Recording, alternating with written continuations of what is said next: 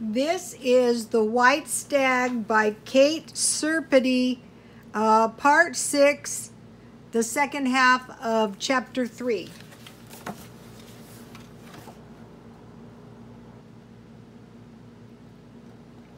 Proud, beautiful Alecta captured the hearts of everyone. The day came when she and Bendigoz stood on the altar steps, their hands clasped over the flaming torch. Huns, Magyars, and Cimmerians, old and young, sick and well, waited with bowed heads, while Deimos, the blind prophet,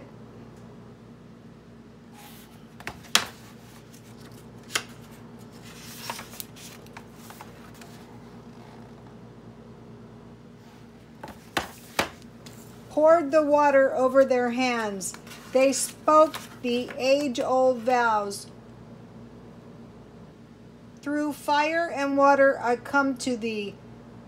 Not fire nor water shall take me from thee. And it was as if the earth and sky had echoed these words as thousands who assembled around the altar repeated them. Quick tears of happiness sprang into Alecta's eyes, and she bowed her head humbly. For this was more than her own marriage. It was a union of two great tribes, brought together by the will of the Lord. Through her tears, she watched a long procession of gift-bearers, watched the oldest warriors presented Bendigoz with a gift of the Huns, a large white flag. Watch as Bendigoz unfurled it and let it flutter in the wind. Then as she looked at the flag, the icy hand of fear gripped her for a moment, and a small voice in her heart cried out against this symbol of the future. Painted on the snowy white silk was a red eagle with great wings spread wide, its cruel beak opened, clutching a flaming sword in its talons. It fluttered behind her like a living thing, a ruthless bird of prey, waiting. But before her were thousands of people, listening in silence for a word of approval, people who had given her loyalty and love, and her people and the people of Bendigoz, who were ready to give their lives, ready to go through suffering and death under this flag. She was one of them now, and she must accept the fate. Once more, unafraid, she faced the waiting crowd. Proud, brave, beautiful Alecta, wife of Bendigoz. Then she removed the golden belt of her gown and fastened it firmly to the flag, a silent pledge, more eloquent than any words she might have spoken.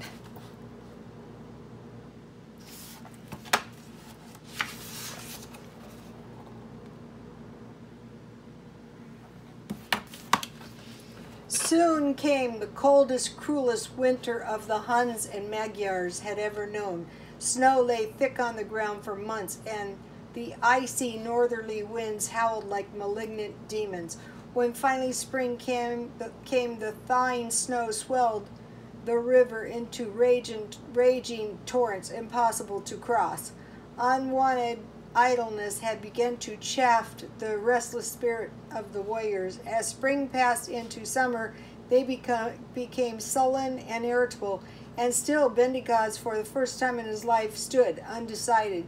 He was torn between the duty to his people and anxiety for his beloved Alecta, for Alecta was ill. Since the long, cruel winter, she had been burning with a strange, slow fever, which zapped her strength and left her pale and wan.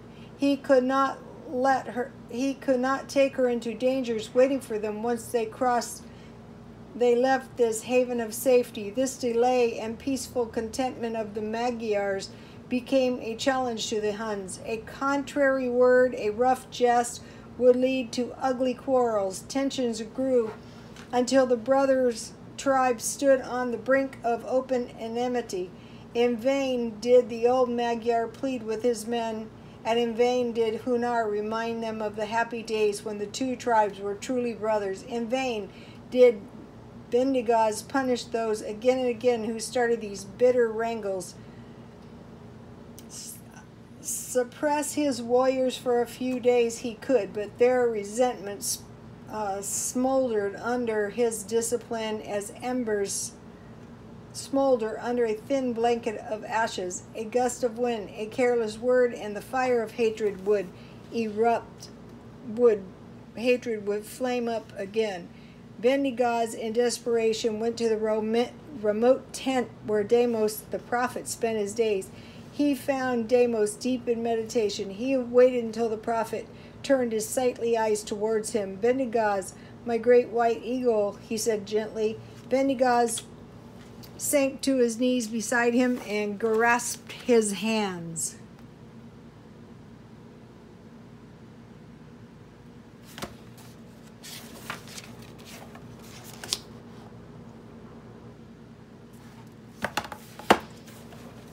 Yes, Deimos, it is Bendigaz, but not the great white eagle, just a humble and deeply troubled man, Deimos sighed.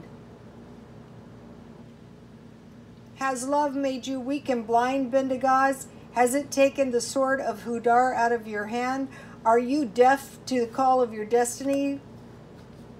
Bendigaz bowed his head. Yes, Deimos, I am blind, weak, and deaf. I have almost lost faith in the distant promised land.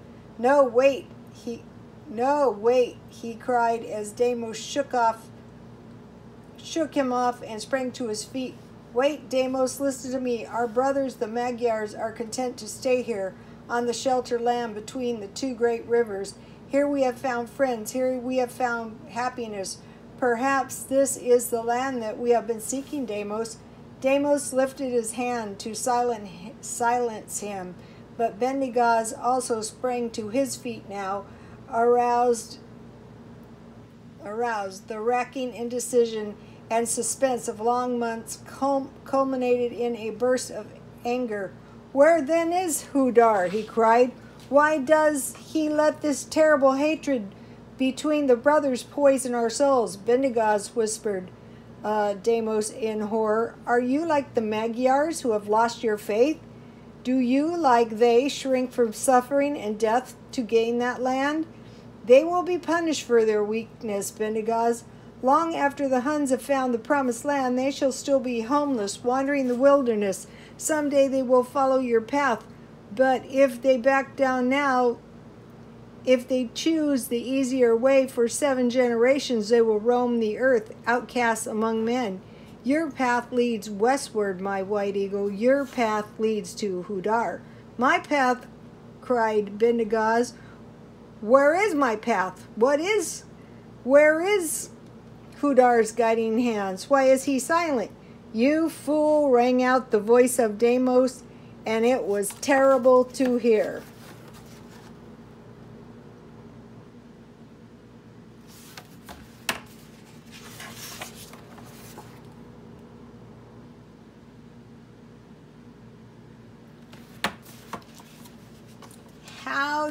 How dare you challenge the wrath of your Lord?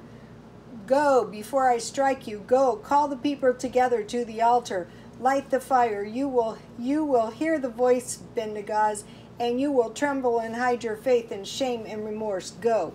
Bendigaz looked at the pale face of and a strange fear began to gnaw at his heart. He left the tent and walked in a daze. He gave orders to the heralds to call everyone to the altar place to light the fires. Then he went to Electa.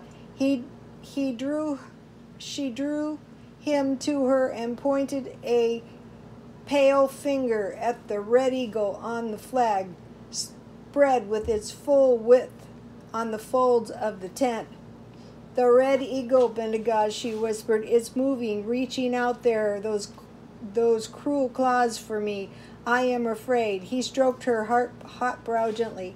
It is but a painted flag, Electa. Do not be afraid.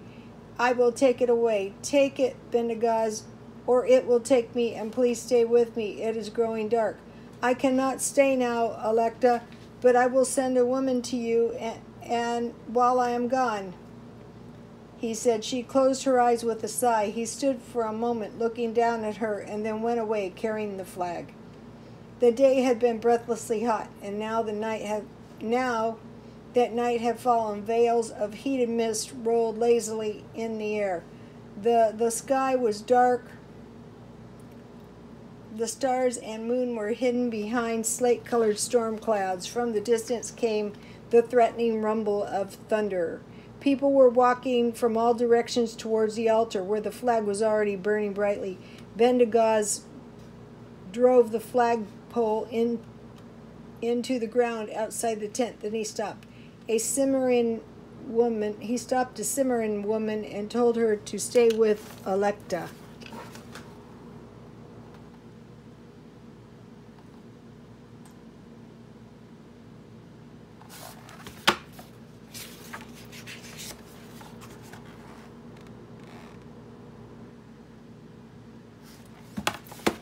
Watch her, guard her.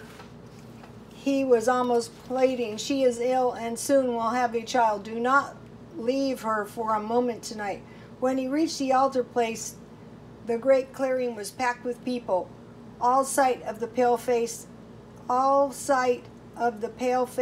fierce burning eyes of Bendigoz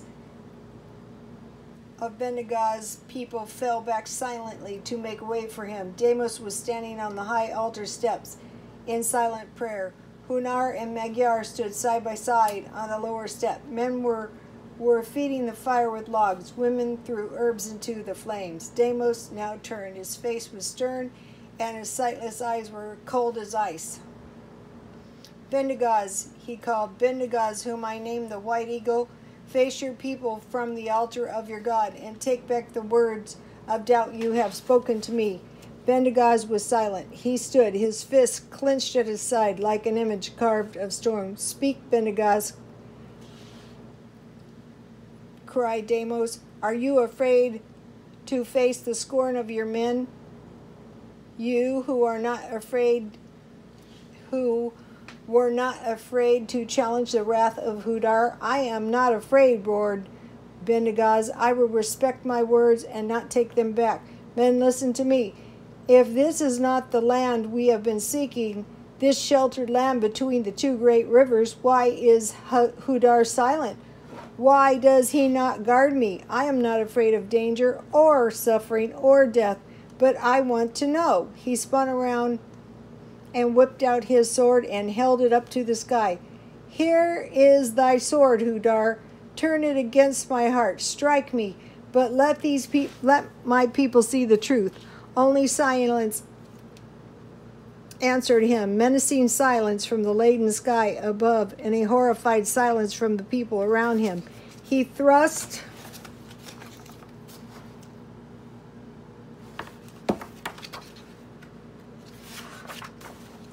the sword into the fire and stood defiantly, his arms folded, his angry eyes staring into the sky. And then the storm broke suddenly, without warning. It was upon them, with lightning and thunder that roared and howled like an army of furious demons. Trees groaned and crashed to the ground, to be picked up again and sucked into the spinning dark funnel of the whirlwind, leaving a clean-cut path of destruction behind it.